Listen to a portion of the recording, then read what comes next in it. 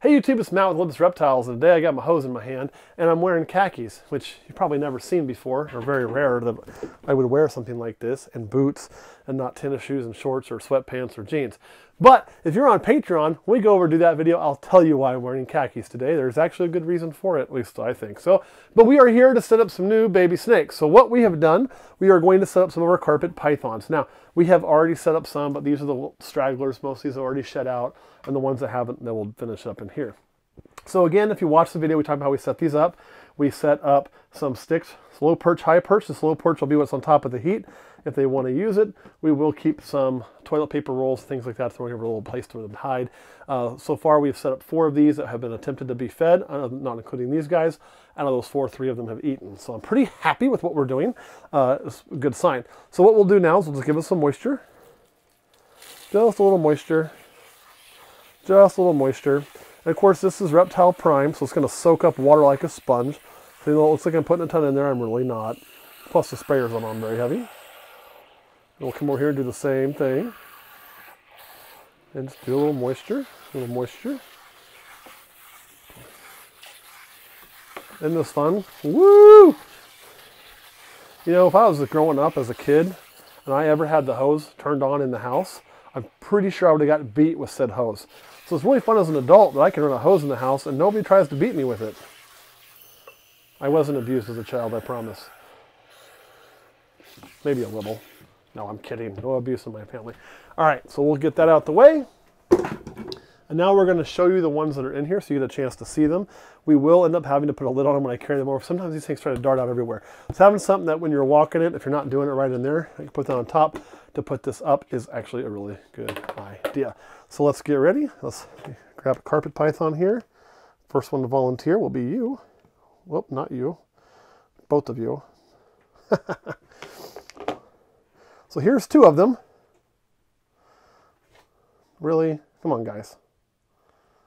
You guys are like in a love knot. Let's not do that.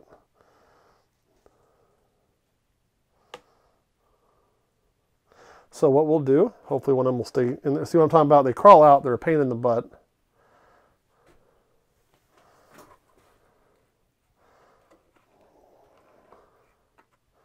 Let me just see this guy. We'll do these one at a time. We'll see you again in a second, I promise, dude.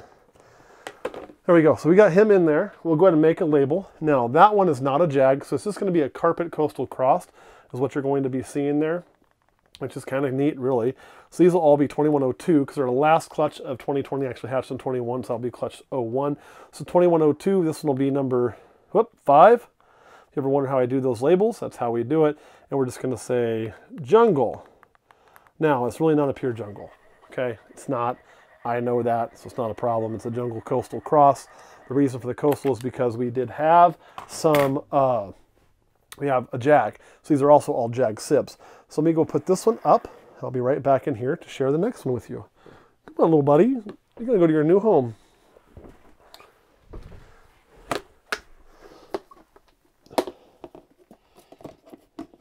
Kurt, stop looking at my butt. No, I'm kidding. He's got no choice right now because I'm filming this. So he just slides in there like that. We keep this, pop the label on. The one bad thing, oh, so I had this weird smell in here. I couldn't find it for the life of me. I've been checking. It's really been driving me nuts. I just found it. I realized I stuck a dead rodent up there and forgot about it. Woo! That's what it is. That's what I'm smelling. We'll get rid of that here in a little while. So then you want to come back out again. So again, this will be more of the same, but you can really kind of see their length. They're very thin. Lengthwise is pretty good though. And look at that tail, prehensile. These are really neat snakes. If you've never had carpets, they're pretty awesome. This is the first time I've ever hatched them. Only the second time I've ever attempted really breeding them. The first time we had retained eggs that were all bad. And actually, since the mother couldn't pass them, it killed her, unfortunately. But really neat. Wear them like jewelry. And they like to hold on there. Now, in my experience, juvenile carpets tend to be very, very nippy. But so far, these guys have been just a pleasure. Now, I don't think they're going to stay that way. I think they may get nippy. The reason I say that is because the juvenile carpets, it's not that these are captive bred, so that makes them nice. It's just, I haven't got enough age to be jerks yet. Every carpet you're going to run across, for the most part, is going to be captive bred. That's because they cut imports off years and years and years ago. Like I want to say sometime in the 70s. Therefore, you cannot get them any other way. Personally, I don't mind that. It certainly slows down new morphs coming in. I mean, honestly, they should pretty much put a stop to new morphs coming in, but it doesn't. Get in there, buddy.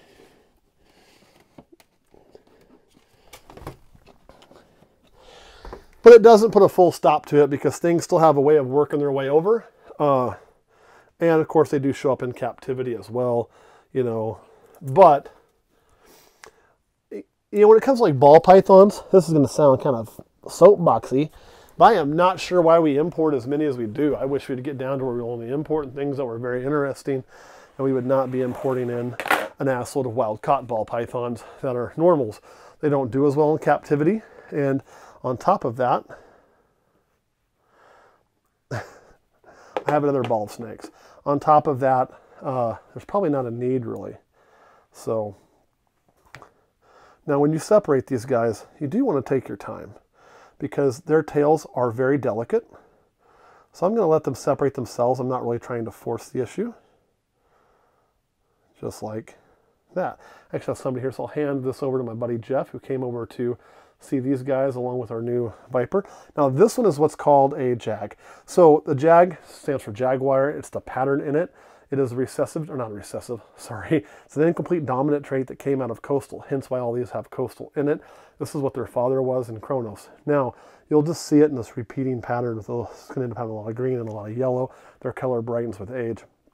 Jag, though, you do not ever want to breed Jag to Jag. Jag to Jag will make a leucistic carpet python, which sounds really badass, but the problem is they all die. So Jag to Jag, not a good pairing. The other thing with Jag is it kind of has a little bit of the spider-like stuff going on that you see in ball pythons. However, as you can see, this thing does pretty good. So does the other one. We had 2 Jags out of the entire clutch, which, you know, I'll take. And they both seem to be pretty healthy. They don't show a lot of neuro. You will get some Jags that have neuro. My father, not my father, but the father to this clutch, has been a wonderful Jag. He shows no signs of neuro. And again, I think part of it's just outcrossings that is needed. If I wanted to make Jags, and this is why I won't be keeping any of these, I would never take and like keep one of these and breed a Jag to it, nor would I keep a sibling like what Jeff is holding and breed my Jag male to that, even if it's female, because I don't want to go Jag to a sibling. To make strong stuff like this, if you have any weaknesses in things, outcross, outcross, outcross, outcross. With spiders, it's not the answer. Here, could it be? I don't know. There's people smarter than me on carpets that could probably say if that would be beneficial or not, but it definitely isn't going to hurt. So you definitely want to outcross. Beautiful, beautiful creatures. And one thing too on animals where there's been no importation, the downside of that is when you get things like this, people tend to interbreed them a lot because you don't have the new blood coming in. And so that could be part of your issue why you get some of those things. If you're in doubt, there's some really good information out there dealing with colubrids where they have some of those issues. And even there, you can see on the perch, he's not wobbly at all. He does wonderful. The first Jag is one of the ones that ate. Holy cow, you got a weird head pattern. I just kind of noticed. I'm just going to leave that alone. So we put this back on there, take him and put him up as soon as we make him a label. So on here, we just simply change that to 21020607, so number 7.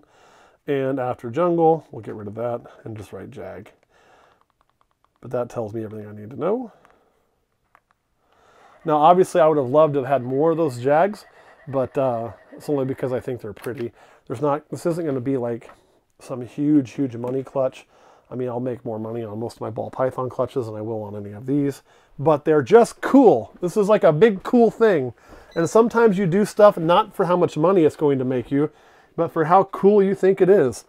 And when I got back into having reptiles after divorce number 1, hopefully the last divorce, I got my label. It was a carpet python Jag that I got. So for me to now be reproducing those is truly bringing things kind of full circle, right? So I'm really, really excited about that.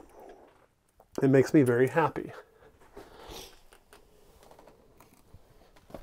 All right, guys, last one for you to see. Should probably grab the lid. Jeff, if you want to go ahead and stick it in there for me. And this is going to be another sib, which will be a coastal jungle cross. As you can see, he's wearing it like jewelry. We'll see how he does getting it off his hand. Ha ha ha. Welcome to my world. And I'll tell you, we'll do a video soon when we kind of update how these are all doing. And we'll show both parents to give you an idea of what they may look like. I say may because it's hard to tell. Come on, you little monkey, get in there. But see how they hold on? That is the coolest thing. So put that lid on there. Otherwise, I'm having that same fight Jeff just had the entire way while I'm trying to carry it and not spill a water dish. It's a real pain in the butt.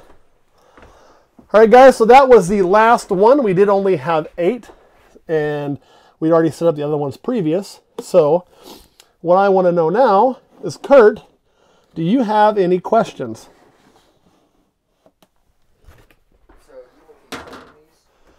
I will be selling these, yes. I have, so, you know, and again, we're going to make them available first on Patreon, like always.